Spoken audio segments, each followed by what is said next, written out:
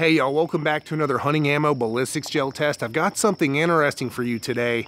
We're going to be shooting Hornady Custom Lite, the 125 grain SST load in .308 Winchester. And here's the box for that Hornady Custom Lite 125 grain SST .308 Winchester load. I personally have been very curious to try this stuff out for a long time. Here's your promo information. Feel free to stop, pause, and read all that if you would like. Basically, it's talking about the ammo is for people who are recoil sensitive, want something that doesn't kick quite as much.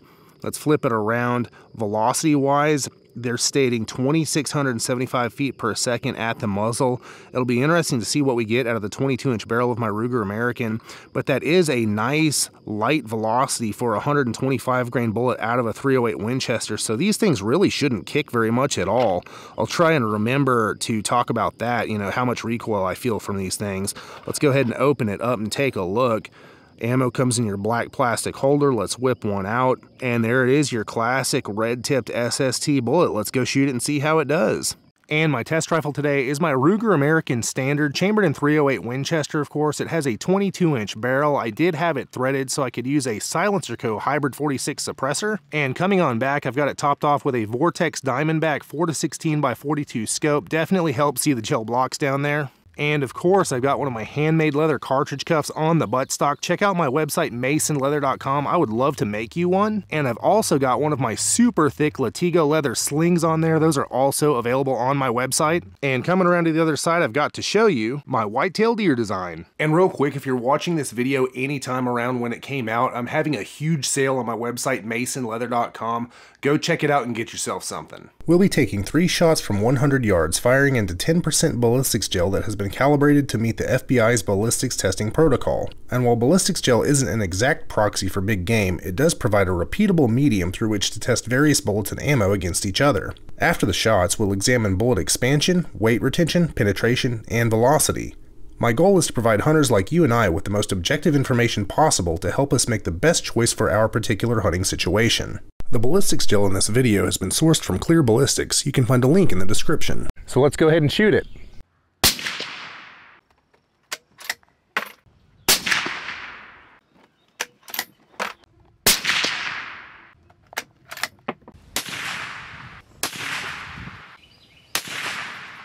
And here are those velocities for the Hornady Custom Lite 125 grain SST load out of the .308. We had a minimum of 2468, a maximum of 2488 for an average of 2478. So this stuff is going pretty slow. We'll get into velocity more in just a second. And we are down at the blocks after shooting that Hornady managed recoil 125 grain SST load out of the .308 Winchester.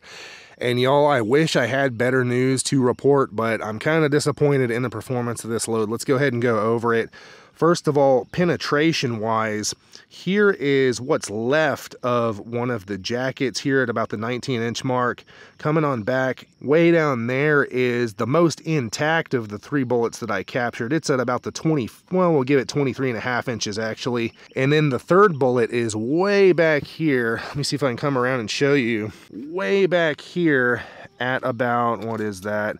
40.5 inches, and it looks like it barely expanded at all. It looks like it kind of broke up in the front, didn't really expand out, and just kept on going. Not what you want to see from an SST bullet, that's for sure. And so coming on back to the first block, we had a lot of fragmentation. There's chunks of bullet all through here. And surprisingly light and not very impressive wound cavity.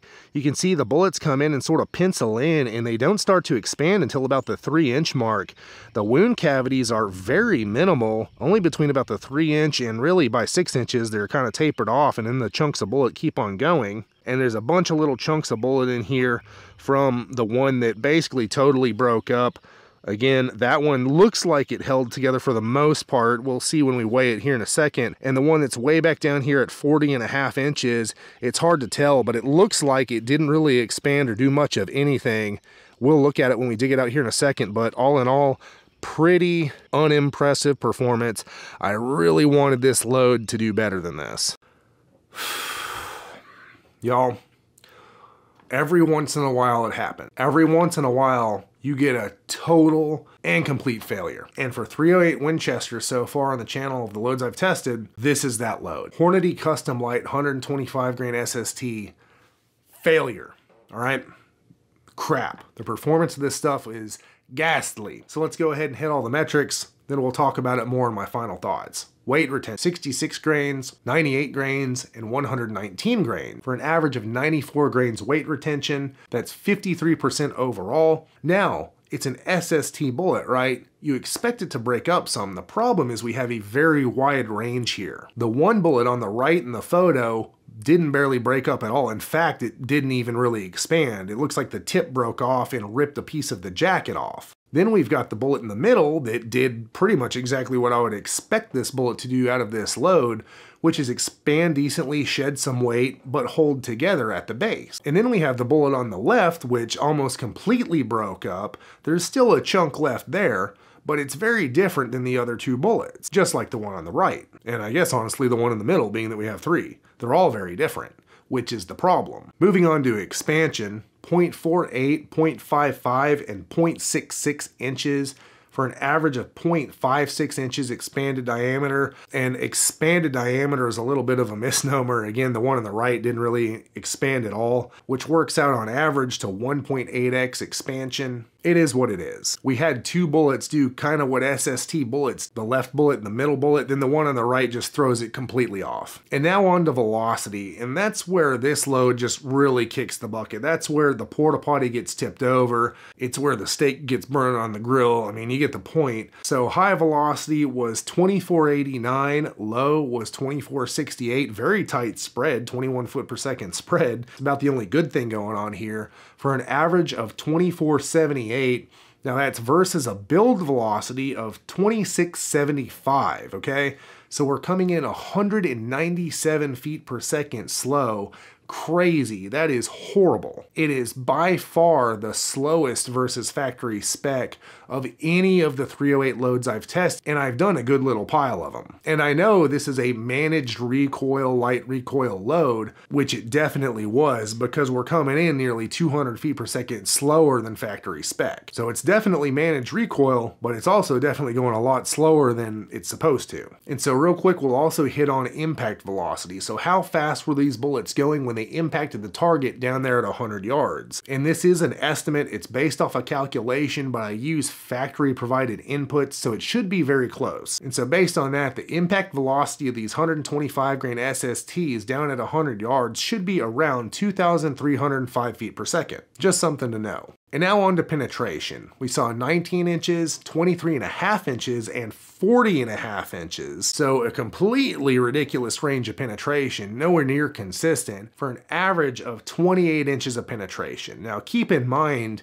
we had one bullet that did pretty much what we would expect it to, one that did a little bit too much, it shed more weight than I think it should, and one that didn't expand or really shed much weight at all. So even though the average penetration depth was 28 inches, which is generally considered excellent, combined with everything else about these bullets, I can't say that this is necessarily a good thing. And let's hit kinetic energy real quick. With a 125 grain bullet going on average 2,478 feet per second, we're looking at 1,704 foot-pounds at the muzzle. And a quick announcement before we get to my final thoughts: if you'd like early access to my videos weeks and even months in advance of everyone else, become a channel member.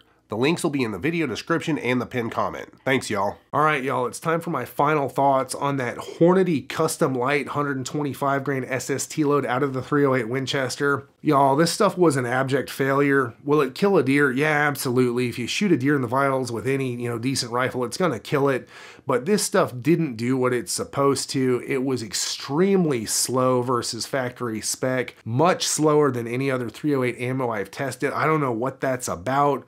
The bullets all did different things. We've got a 53 grain difference between the lightest bullet and the heaviest bullet as recovered.